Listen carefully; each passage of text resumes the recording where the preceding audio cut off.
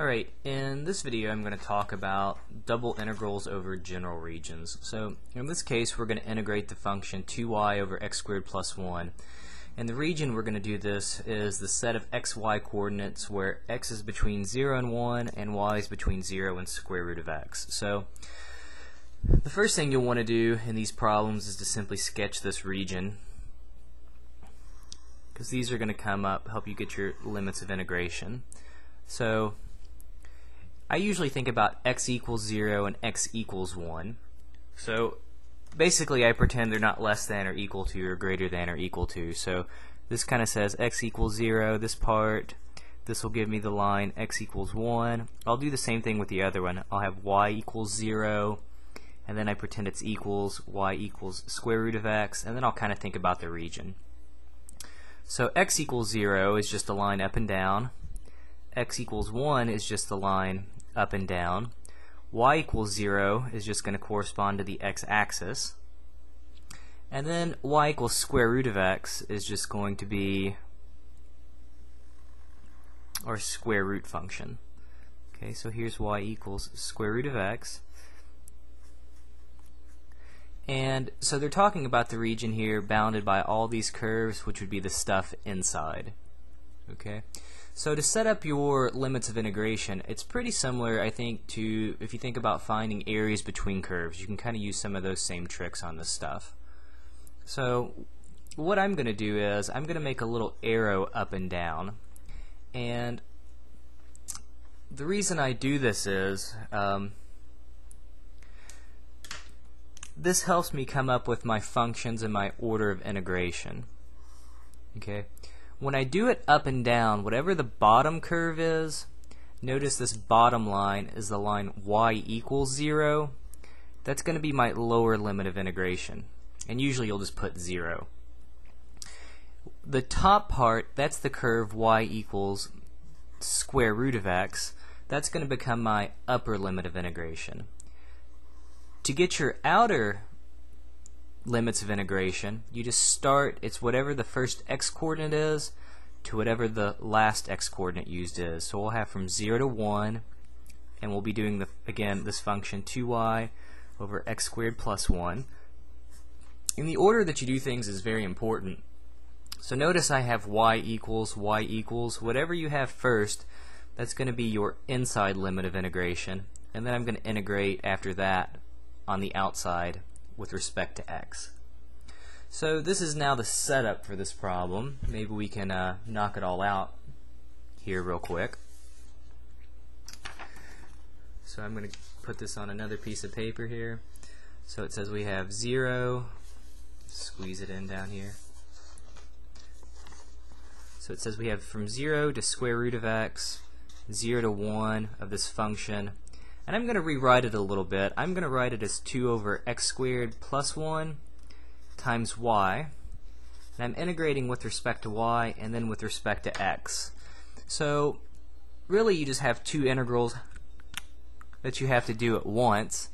So I'm kind of looking at this inside part first. And the key thing is we're integrating this with respect to y. So this 2 over x squared plus 1 we're actually just going to treat simply as a constant. So my 0 to 1 is still in there. If I integrate this, well, the 2x squared plus 1 just kind of comes along. And if I integrate y squared, I get y squared over 2. And then I have to evaluate this again, and I like to remind myself I'm plugging in y equals 0 and y equals square root of x. Okay, so on this problem, the 2's are going to cancel out. And now I have to just simply plug in my upper limit of integration and my lower limit of integration. So the 0 to 1 is still just waiting out there. So if I plug in the square root of x for y, I'll get the square root of x squared, which is simply x over x squared plus 1. Then I have to plug in my limit of 0, so I'll get 0 squared over x squared plus 1, which is just 0. So really I've now turned this problem into a single integral, namely the integral from 0 to 1 of x over x squared plus 1 dx. Okay, and now at this point you're just kind of back to first semester calculus. How do you integrate this? Well, you can do a U-substitution. Let u equal x squared plus 1. You'll get that du is 2x dx, so we're going to need to divide by 2 and get our x dx. And again, when you do a U-substitution, your limits of integration change. So if I plug x equals 0 into the bottom one, I'll get u equals 1. If I plug x equals 1 into the U-substitution part, I'll get 1 squared plus 1, which will give me 2. And now I'm simply going to be integrating, well, the stuff on the bottom I'm calling u. X dx is equivalent to 1/2 du. And now I've got my integral.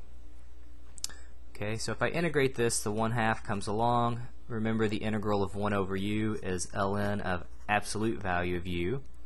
And again, I have to evaluate this from 1 to 2. Well, this is 1/2 ln of 2 minus 1/2 natural logarithm of 1. But remember, the natural logarithm of 1 is 0, so this term is gone, and our solution to this problem will simply be 1/2 ln of 2. Okay. So let's see if we can't do another one here real fast. I don't know, I may run out of time here. So in this case, we're going to look at the double integral x plus y, so a little bit of a more simple, should be easier integration, I hope. And this is bounded by y equals square root of x and y equals x squared. So again, I have to graph these. Well, if you think about the graph of y equals x squared, that's just a parabola. Y equals square root of x, that's just our square root function. And I again like to label as I go. Now to find the point of intersection, you would just set these two things equal to each other. But you can almost just guess that this is going to be the point 1, 1. So again, we're doing this region here in the middle.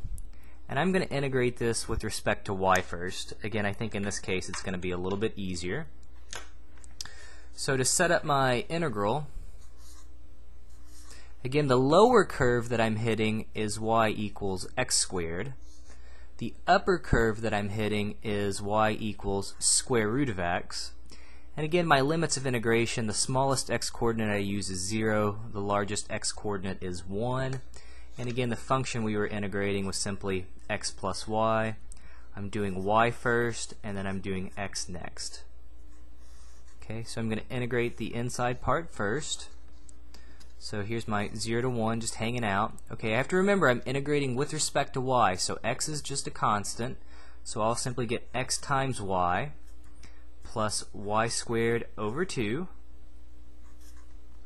And now I have to evaluate this from y equals x squared to y equals square root of x. So this could be a little tedious here. So let's see, this gives me 0 to 1. If I plug in y equals square root of x, I'll get x times square root of x, which will give me x to the 3/2. If I plug in square root of x, I'll get square root of x squared, which is just x. It's my upper limit of integration. Then I'll have to subtract away the lower limit. If I plug in y equals x squared, I'll get x times x squared, which is x cubed. If I plug y equals x squared in, x squared squared is x to the 4th over 4. And now I have to integrate this with respect to x. Okay, so I'm going to go ahead and do this in one fell swoop here before I do run out of time. Notice there's no like terms that you can collect here, so we'll just be careful with our signs. If you integrate x to the 3/2, you'll get x to the 5/2. You have to divide by 5/2, which is equivalent to multiplying by 2/5. If you integrate x, you'll get x squared over 2. If we multiply by the 2 down there, we'll get, well, x squared over 4.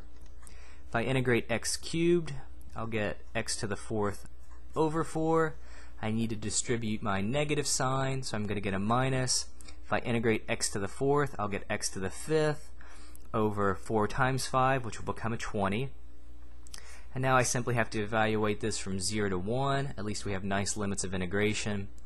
If you plug 1 in, you're going to get 2/5 plus 1/4 minus 1/4 minus 1/20. Notice if you plug in the lower limit of integration, you'll simply get 0. So the 1/4 cancel. We can make this into we can make this part into 8 over 20 by getting common denominators, minus 1 over 20, and it looks like your final solution should be simply 7 over 20. So sorry I stepped through this last one a little quicker. I figure if you're in this class at this point, probably that last little bit of algebra integration wasn't too tricky. If you have some other questions, shoot me an email. I'll be happy to answer them. If you want to see some more examples of these, just let me know.